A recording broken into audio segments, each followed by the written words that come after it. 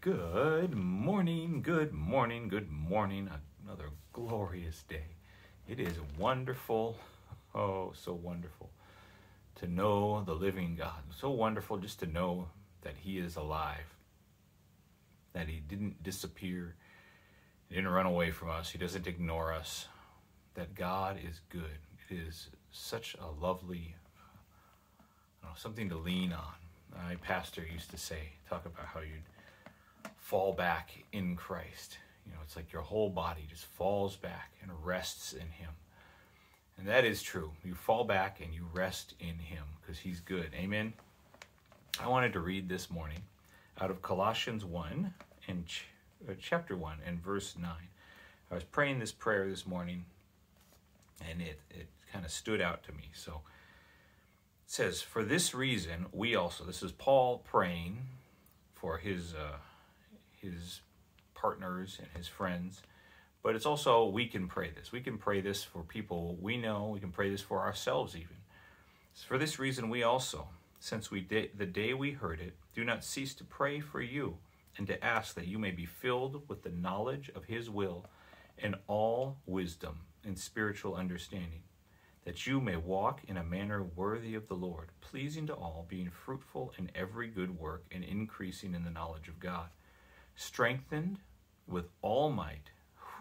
Thank you, Lord, for your strength, according to His glorious power.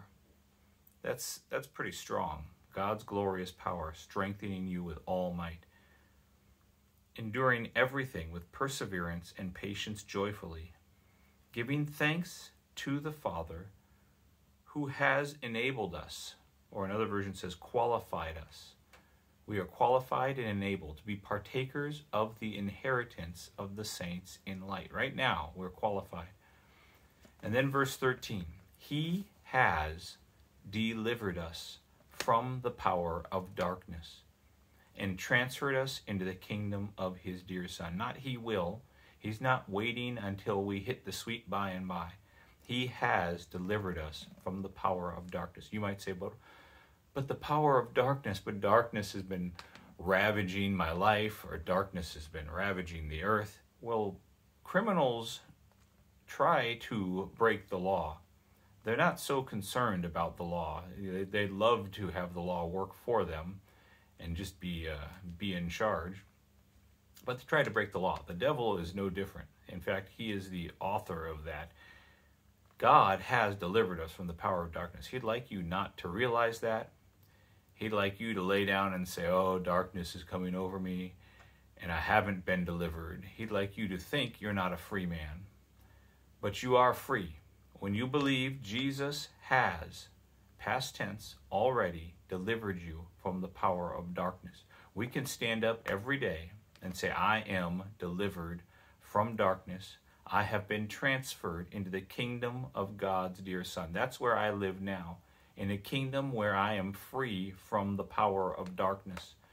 Part of my role on earth is to stand and to expose and to execute God's word, meaning to speak it, to use my authority. So it might take some effort, it might take some oomph, some chutzpah, or whatever terms people use, some difficulty even, I don't like the word toil, but some toil. But we have been delivered. We have a positional truth of deliverance.